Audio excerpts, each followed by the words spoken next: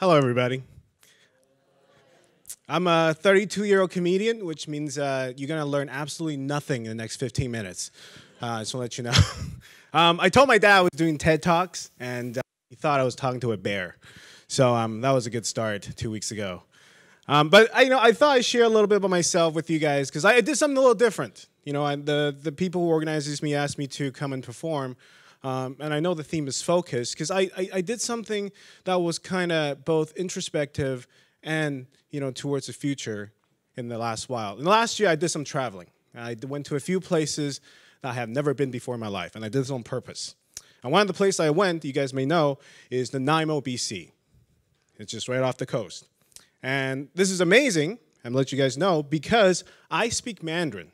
And the Nai in Mandarin means breasts. Yeah. And Mo means touch. So the city's name is Touching Tits. Yeah. And the lady who showed me around wants me to see the city. So she's like, hey, Ed, have you tried the Nanaimo bar? And I'm like, where the hell is this bar? I can't believe this is happening. Yeah. And I don't know if you guys also know this. I know some of you here may speak Mandarin, some of you may not. The word Richmond in Mandarin means yellow face. No, it doesn't. I just made that up. You guys should be smart. Come on. I like some of you like, yeah, that makes sense. I don't know. Is that right? No, and I did something different when I traveled, too. I don't do hotels. I didn't do hotels for the whole year. I did something totally different. I usually stay in hotels, and there's the same thing over and over. This time, I did Airbnb, something a little different. And I don't know if you guys know what that is. For those who don't know, Airbnb is a website where you can go online and rent someone's house for cheap. And while you're saving money, you pay in regrets. That's what happens. Because the last one I stayed at, the lady showed my room. Walk in my room, there's a cat wiping his butt right on my bed. Just right there, it's in front of me. And the lady's like, oh, don't worry. That's just Charlie. Don't worry about that. I'm like, I don't care what his name is. Can you get Charlie and his chocolate factory on my pillow? Can we do that, please? Can we do that? And every time I pick a place online, I realize, this is the introspection part, is I always pick a place that's somewhat in the Asian neighborhood. And I start thinking about, like, why do I do this? It's a little weird, right? And I realize, I think personally, I just feel safer. I just feel like if something goes down, the police shows up, I can just blend in. You know what I mean? I just look like family. Because, that's how I get into Costco.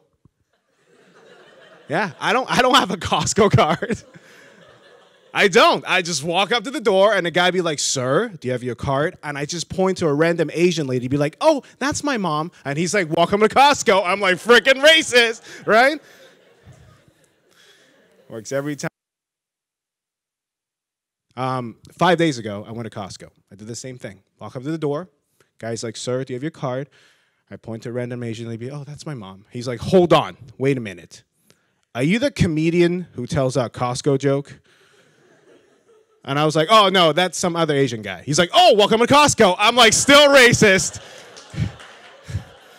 It's amazing. And when you travel, you start to realize, and this is what you understand more about yourself than other people. That's what happens when you travel. Because I realized weird people love to talk to me. I'm like the weirdo whisperer. Doesn't matter where I am in the world. Like the first day I went out on this venture, I was checking in the airport. Just any other day, it was early morning, walk up to the counter, give the guy my passport. The guy takes my passport, looks at my passport, looks at me, goes, wow, you're big for an Asian. I was like, wow, you're rude for a person. How about welcome to WestJet? How about we start with that? But I checked in. I didn't give it too much thought. I was like, maybe it's early morning. It's the airport. People in the weird mood in the morning. I get it.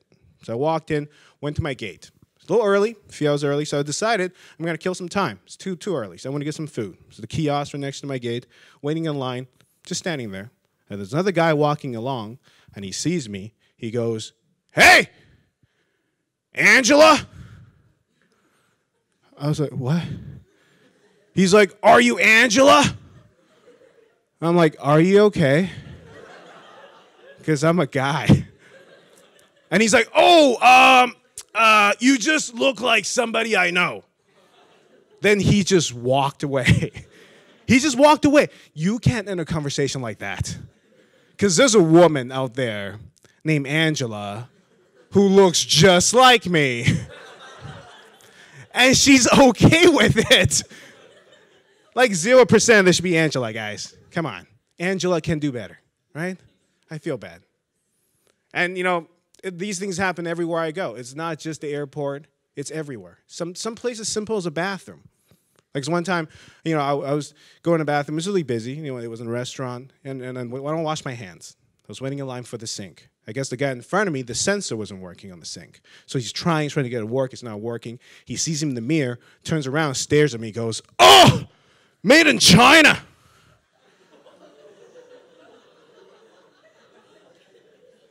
I was like, dude, I didn't make it. I'm right here with you.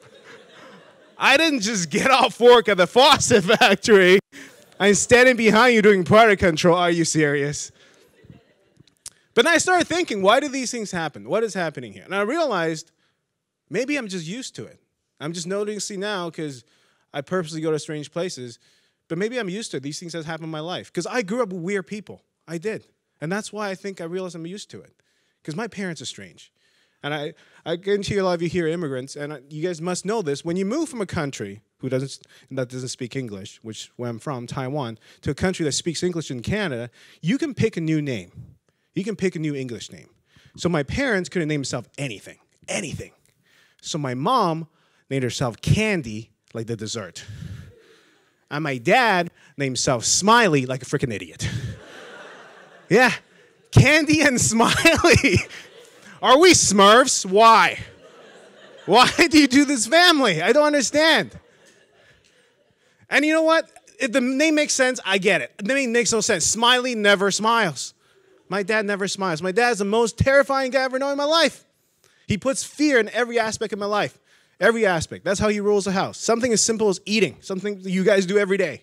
Because every time we have dinner, he'll remind me that every grain of rice I leave on the table will become a pimple on the face of my future wife. Yeah. Isn't that messed up? That is so messed up. Because I have pimples on my butt. So what the hell did my wife do with her rice? I don't want to know. It's too much. And, you know, all these things, I started to realize I did a lot of weird stuff when I was a kid. You know, things that I never knew that were weird. That's why I'm starting to notice it now. Like I said, I speak Mandarin. And some of you is going, well, why is that weird? It's a weird language. It is a very weird language. Because you guys must, you know, we're in Vancouver. You guys must know there's people who speak Mandarin. So you'll hear this. And I want to let you know the most common phrase in Mandarin happens to sound like the most offensive word in the English language. Yeah, you guys know, right? The phrase is that one in English. In Mandarin, it's pronounced nigga. Yeah, it sounds just like the N-word. And you know how awkward that is? Because I took my dad to New York last year, and it was a nightmare. We're going through the city. He's seeing all these landmarks on the bus. He's going, nigga, nigga, nigga, nigga, nigga, nigga.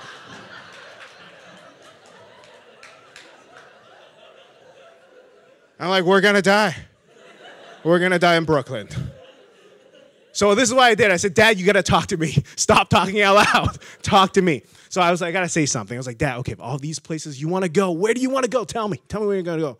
So my dad likes to do this thing where we speak half Mandarin and half English. So he's like, oh, nigga, please. I was like, oh. This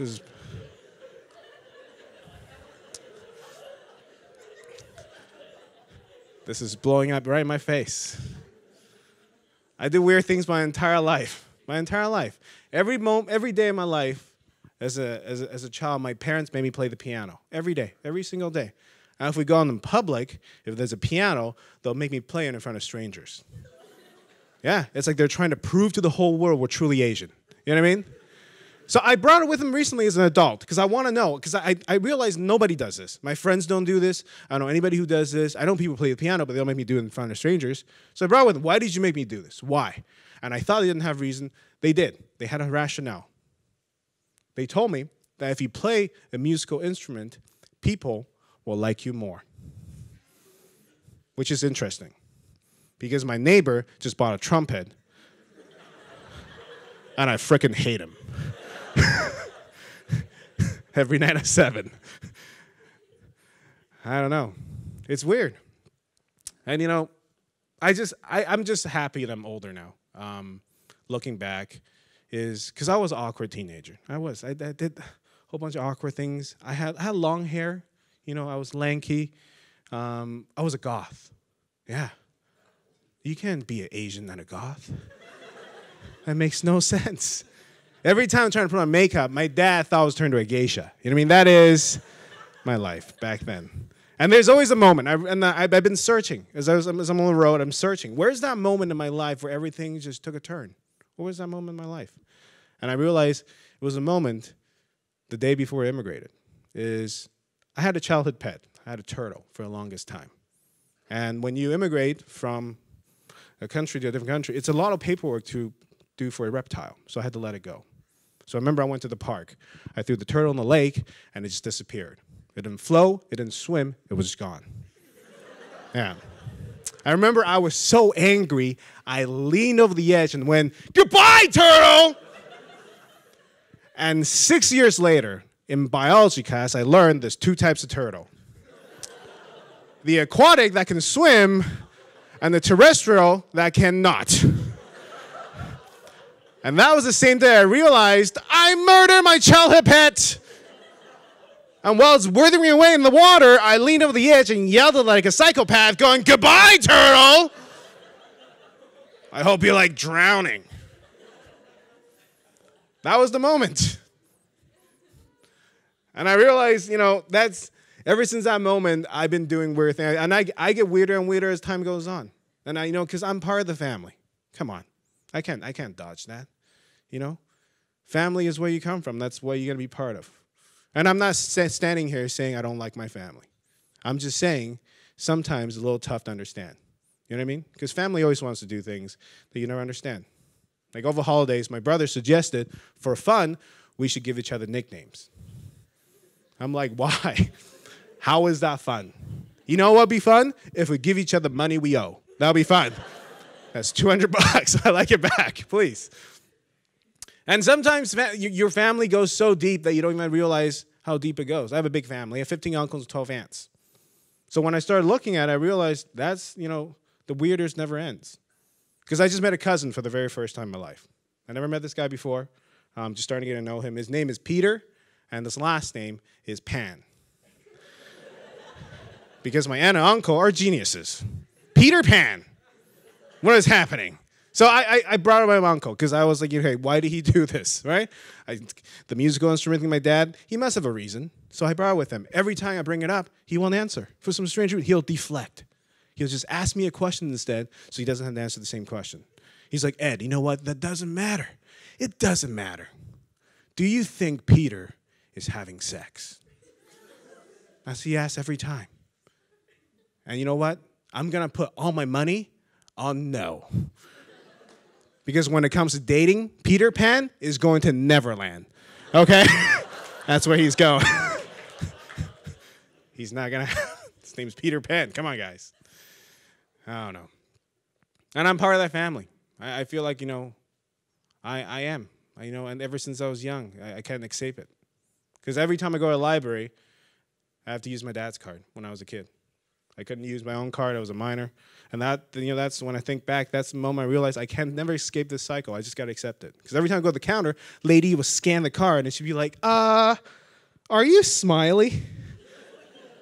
I'm like, no, I'm Angela. Just give me the books, okay? I can't deal with this. No, and that impacts your future. I realized, you know, really, because now I'm thinking, no, because I just got married a year ago. And now thinking back, you know, through these travels, I realized I got to build a future now. And your past is going to impact where you go in the future. So now I'm starting to think, what am I going to do? Now, I know some of you are looking at my hand, because I'm moving my hand a lot, is where's your ring? Where's your ring, Ed? Are you just making this up so you can tell a joke? No. This is, again, past coming to play. Right in front of your eyes. I can't wear a ring because I'm allergic to metal. I am. It's been like that ever since I was young. I'm allergic to a lot of stuff. I can't touch a lot of stuff, eat a lot of stuff. For example, I'm allergic to alcohol, marijuana, and nicotine. Yeah. You know what's the diagnosis? Mormon. No, that's silly. No, that's dumb. This is the truth. I'll tell you guys, this is the total truth. It happens every time when I go out, especially my friends. Every time we go out and we have a good time, I have to drive. By default, I'm the designated driver every time. And everyone who hears this goes, oh, Ed, I feel so bad for you. That sucks. You never got to have any fun. But you know what? Deep down, I think it's amazing. It is. Because it's the first time in history where humanity came together and believed an Asian driver is going to keep him safe. You know what I mean?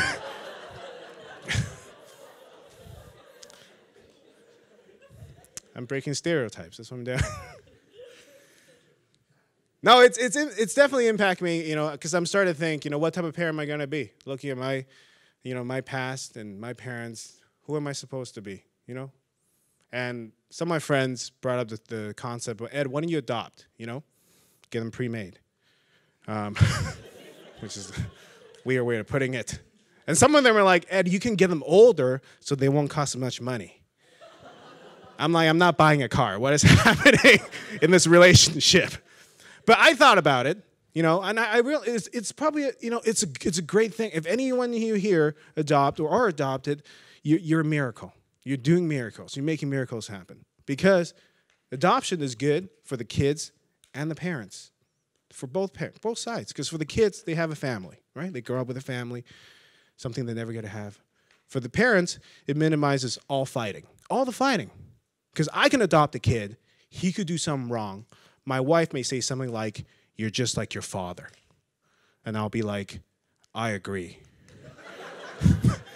Because I'm not your father. You're adopted. No, I won't put it that way. No, because I think part of me is there's always that fear. You know what I mean? I think there's a fear is, am I going to be good enough? You know, am I going to make my kid weird? Is that what's going to happen? You know? And so you look at your parents because they're your best role models. They kind of inform you as what you should do and should not do. And so I look at my dad. My dad taught me everything in riddles, like a weird Asian wizard. That's what he was like. When I was a little kid, this is what he told me. This is the total truth. As I growing up, he told me this. He told me there's 3 things in life you don't lend out to people. Just 3, nothing more. That's your money, your wife, and your books. So for the longest time, as I was growing up through the ages, I was trying to figure out the answer. There must be a meaning in this, right? Money, wealth, wife, love, books, knowledge. So I was 16, and went to my dad. I was like, hey, Dad, is this what you mean? I think I figured it out. This is amazing meaning. It's a great message. Did I get it right? Did I get it right? He's like, no, it's because your mom hides my money in the books, and she won't tell me where it is.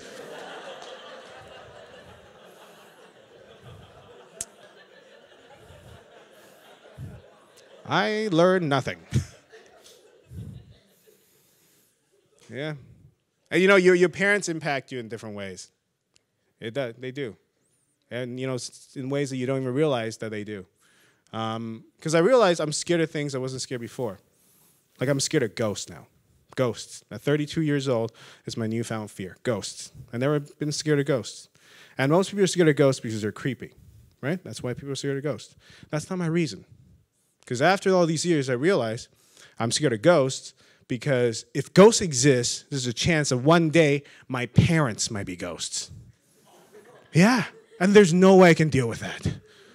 Because I don't need a ghost that's going to scare me and make me do homework afterwards. You know what I mean? I can't deal with that. And they're going to be Asian ghosts. So they're never going to leave. Never. You can't even do an exorcism. Because they'll just pretend they don't speak English. Right?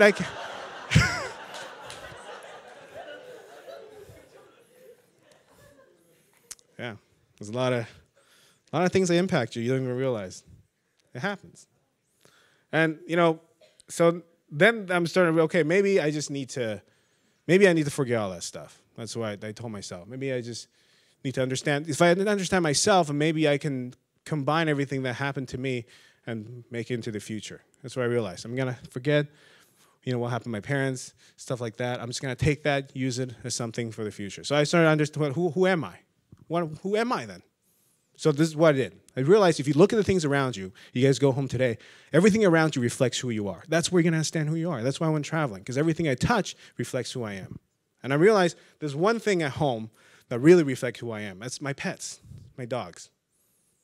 And if you have pets, you'll see that too. Because I've been training my dogs for 3 years, and I'm pretty sure one of us is retarded. I don't know who.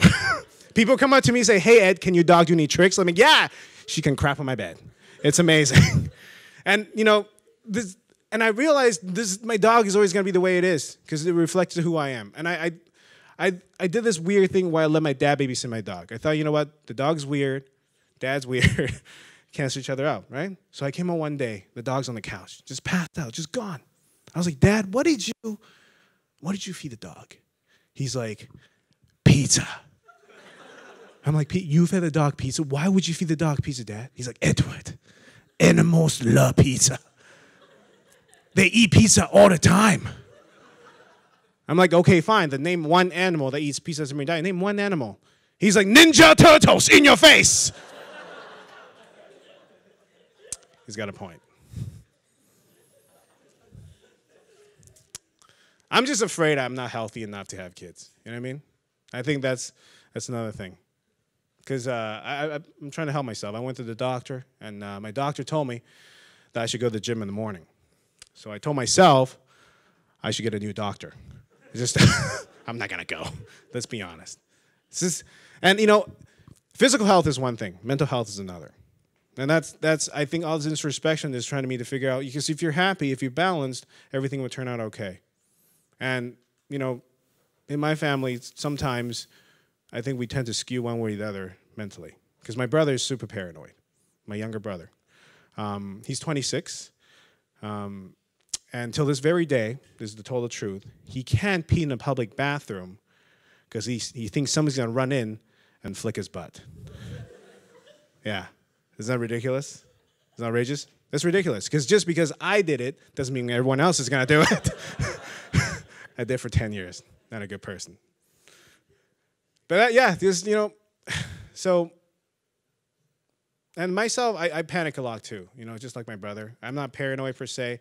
I just panic. I drive across the border a lot in the United States, you know, to do shows. And I realize when you change up a routine and things, I just crack. The border guards always ask the same question. Last time I stopped my car, they changed it up. It wasn't the same question. I'd stop my vehicle. The officer is like, sir, do you have any heroin in your car? And I never heard this before. So I panicked. So I was just like, why? Do you want some? Just the worst answer ever. Even the border guard was like, wow, that's a new one. What do we do with this information?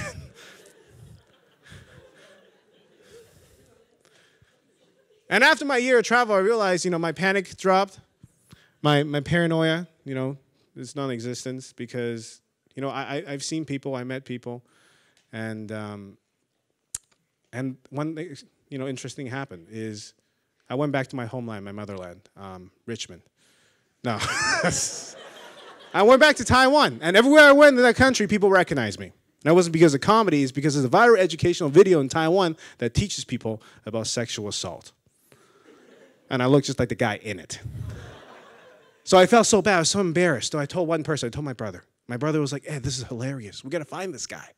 So he Googled and I found him. Apparently this guy was born a woman. When he got older, he got a transition, got into acting. And the minute I heard this in my mind, I was like, oh my God, I found Angela. And thank you guys so much. Take care, everybody.